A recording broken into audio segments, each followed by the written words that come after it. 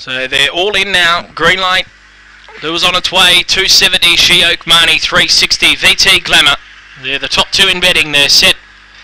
And they're off, getting out very fast. She-Oak Marnie clears them early. Leads from second, Zuri's Magic. Moving up to third on the outside, VT Glamour and Holly Jane fourth on the rails. They're followed then by Don Fire. Next into third came Nuggy Burger, Flash Boof, and last is Hotshot Booker. Coming around the turn at She-Oak Marnie, straight up a length into half. Zuri's Magic's the danger, but She-Oak Marnie gave a strong kick. She-Oak Marnie will go all the way. She-Oak Marnie won a length into half on Zuri's Magic. Third, Don Fire deep out, I'd say, just from Holly Jane. And then Nuggy Burger.